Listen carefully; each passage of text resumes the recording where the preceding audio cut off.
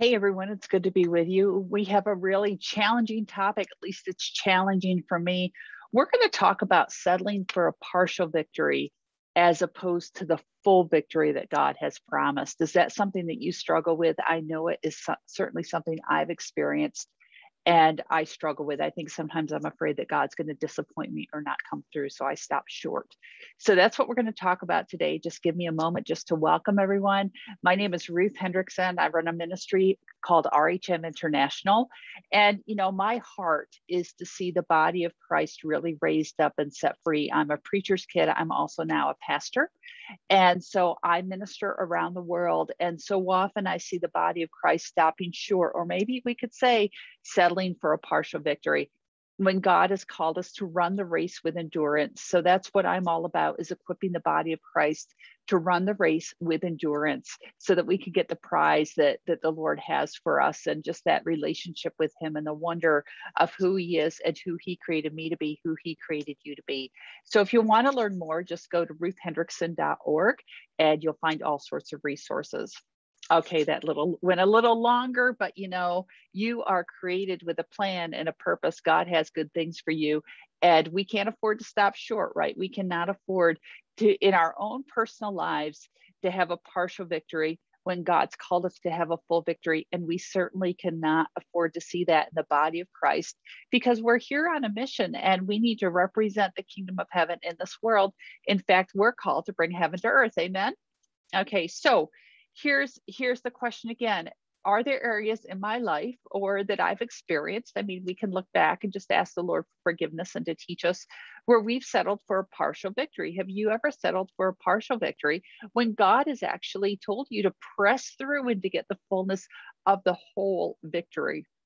Because here's the thing, as I looked at this from God's perspective, this is not to put shame, it's not to put guilt or condemnation on any of us, okay?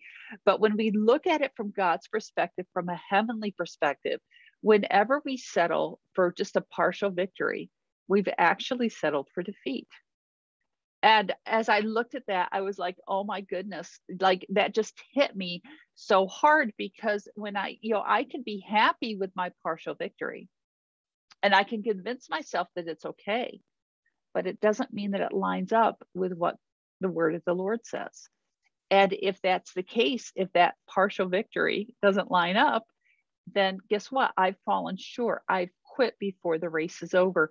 I used to run marathons, and you know what? If you don't complete, if you don't cross the finish line, you don't get the medal. All right. You might have the shirt from the marathon, but you don't get the medal. That's a partial victory. Okay. Oh, I didn't run 26.2, but I ran 26. Okay. That little bit of endurance to push over the finish line makes all the difference in the world. So we have to come to a point where we are actually unwilling to settle for a partial victory, because God has told us to have a full victory, which means when it seems like we're only partway there and we haven't seen the fullness of something, we don't stop. We don't quit contending. So how often do you stop short? How often do I stop short? How often do we quit contending because we don't see the results in the time frame that we want? Amen. Can you relate? Okay. How often do we get tired and just give up? And how often do we just settle for good enough or less than? I know I'm certainly guilty. And if it's a huge personal challenge for us, okay, for you and for me, if it's a challenge, then we can really be assured that it's also a challenge for the body of Christ. Why? Because individuals such as you and such as me make up the body of Christ. So it's really, I feel, an important question to ask. In what areas have I stopped short? And as they come to mind, again, it should not bring shame or condemnation. You just go before the throne room of grace. You ask the Lord to teach you and to forgive you for stopping short and to set us free. So let's go to 2 Kings. We're going to go to chapter 13, verses 14 to 19. So if you have your Bibles, just grab them. So again, 2 Kings 13, verses 14 to 19. When Elisha became sick with the illness of which he was to die, Joash, the king of Israel, came down to him and wept over him and said, my father, the chariots of Israel and its horsemen. Elisha said to him, take a bow and arrows. So he took a bow and arrows. Then he said to the king of Israel, put your hands on that bow. And he put his hands on it. Then Elisha laid his hands over the king's hand. He said, open the window towards the east. He opened it. And Elijah said, shoot. So he shot. And he said, the Lord's arrow of victory, even the arrow of victory over our Aram, for you will defeat the man. So you will defeat the Arameans of Apec until you have destroyed them. Then he said, take the arrows, and he took them. And then he said to the king of Israel, strike the ground. So he took those arrows. Okay, if these are the arrows, he took the arrows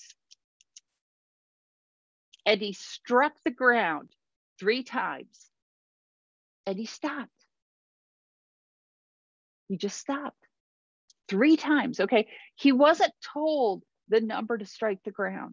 He was just told to strike the ground. Remember that. But the man of God was angry with him and said, you should have struck 5 or 6 times. Then you would have struck Aram until you would have destroyed it. But now you shall strike Aram only 3 times. Okay, he stopped. He wasn't told specifically how far to go. I want to say he probably did what he felt when he was, well, okay, 2 things. Number 1, I think he did probably what he felt was expected. I think he probably felt or did what he was comfortable with. And I think that he probably didn't realize the significance or the power of the prophetic action to break through into the fullness of victory. Because he didn't step into the fullness of the moment, which was all a prophetic action, he did not receive the fullness of victory, which God had intended. The prophet realized that and got angry because he knew that King Joash was going to fall short. He was going to be defeated much earlier than he needed to be because he had settled for a partial victory. Now, you might say, okay, well, he didn't tell him how many times to hit the ground. That's very true. But you know, when we have a prophetic word or a prophetic action, we only understand it in part. Okay, there's a fullness fruition that has to come. So therefore, we keep contending until the Lord says to stop contending. Okay, we never stop at our 3 if we haven't heard a word from the Lord to say stop. So we keep pushing, we keep contending because even the prayers, the attitude, the prophetic actions, the marinating in what God has said, standing on his word and refusing to budge, all will eventually bring breakthrough. We cannot afford to settle for a partial victory. Okay, I am contending to see a lot of illnesses healed, both physically and emotionally. I'm also contending to see the dead raised to life. Have I seen it yet? No. It seems like there's defeat after defeat after defeat with the dead being raised. I have seen physical things healed, absolutely. I've seen a lot of emotional healing because that's the primary area I work in. So let me just clarify. We've seen a lot of emotional healing. I'm contending for more. I'm not going to stop short with what we've seen. Okay, I've seen a fair amount of physical healing. I'm not going to stop short because not only do I want to see the physical fully healed, I also want to see the dead raised. So that aligns with the word of God. So I rejoice at every single victory, but I cannot settle for the partial. Hopefully that makes sense. Okay, so I'm sure King Joash, the 3 times that he went and he defeated the army of Aram, I'm sure he rejoiced. But he didn't get to rejoice times 4, 5, and 6 because he had stopped short with the prophetic action. He had stopped short of the fullness of God's plan, and it actually cost him those victories. So Graham Cook makes a comment with the story that catches my attention. He says, the enemy can prevent the victory, but he can also downsize it. It is our wholehearted response that makes us more than conquerors. It means that we can't just win the fight, we occupy the territory afterwards.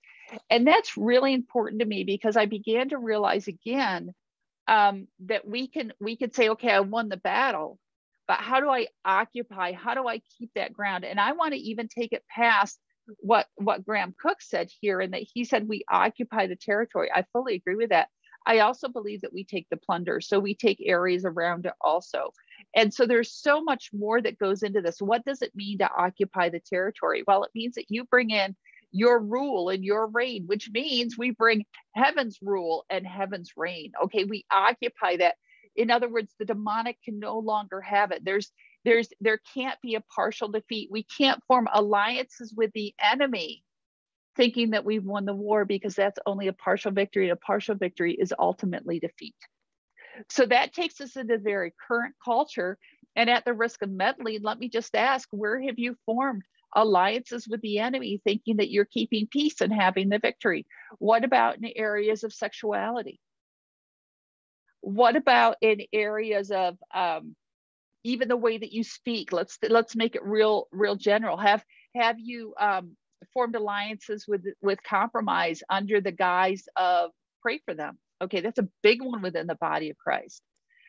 What about what you're reading, what you're watching? Are you forming alliances because it's what everyone does? What about the little lies? These are all things you could fill in the blanks, okay, across the board, things that we're compromising from a cultural standpoint, where the church has been like, maybe they've been like King Joash. We ourselves, the church, we're guilty of that too. We're part of that. We can't just say they, but we have compromised and only hit those arrows 3 times. So we've kind of said, okay, we're going to pray for healing, but we're not going to contend for resurrection from the dead. Okay, we're not going to preach about godly biblical sexuality, because we might offend somebody who does not align with that mindset. Okay, we're going to give up talking about the rainbow being God's promise that he would never flood the earth again, because another group has absconded with that symbolism. Okay, so what are we, where are these, you want to call them little foxes, where are they sneaking in? Where are we settling for partial victory? How about even things like not being able to talk about here in the United States, we vote for our elected officials, whole nother story, we won't go there. But what I will say is, how often have we been silenced as the body of Christ about even talking about voting according to Christian or biblical standards, because we might lose our nonprofit status? All right, so there's so many things where, again, if we, just to keep us on track here and not go off onto another arena, but how many places have we settled for a partial victory when God calls us to the full victory? And that's where we need to realign our thinking with the word of God, and understand that a partial victory is actually defeat. And really go back to that story in 2 Kings 13, 14 to 19, where Joash only struck the ground 3 times. He stopped short. That prophetic action, hear me.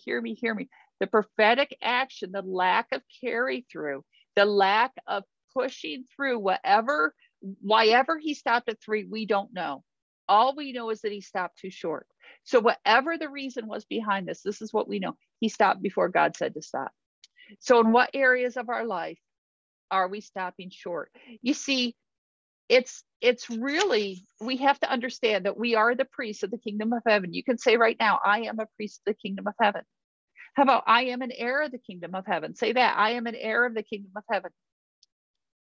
You carry all power and authority. Say, I carry all power and authority. Say right now, I'm created to bring heaven to earth. Okay, I'm created to bring heaven to earth. There is a place for declaration.